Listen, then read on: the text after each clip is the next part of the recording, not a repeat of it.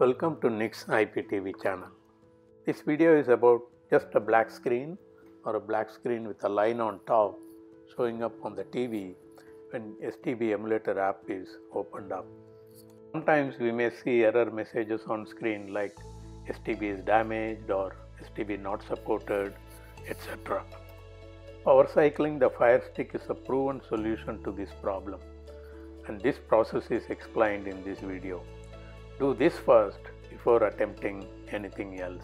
This is a full hardware reset and better than resetting from Firestick settings. Let's get started. Pull the power out. Just be patient and wait for at least 2 minutes.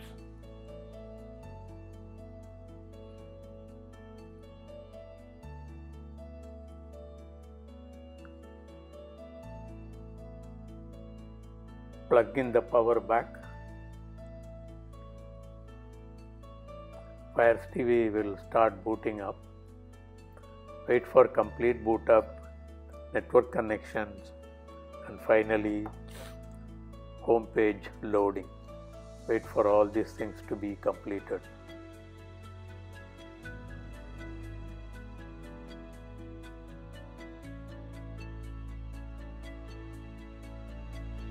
Now start the STB Emulator app. There you go. Server bar is loading and the picture is on.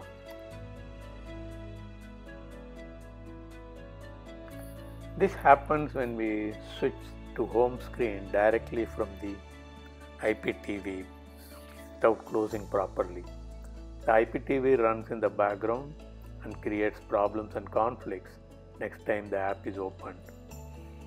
Always open settings drop down, scroll down to exit and make sure that you exit the app properly.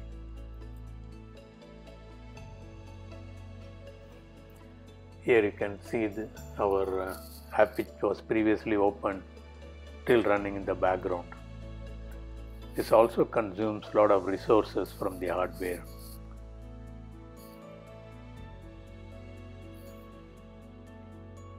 So get the settings drop down, scroll down to exit and press OK to exit the app. Any app for that matter, be it Netflix, Disney Plus or Tubi, always exit the app which is running before opening another app in Firestick to avoid problems. Give a thumbs up if you like this video and subscribe to follow more on IPTV. Feel free to post your comments and questions below. Links to my other videos on IPTV setting up and DIY fixes are given in the description below. Thanks for watching.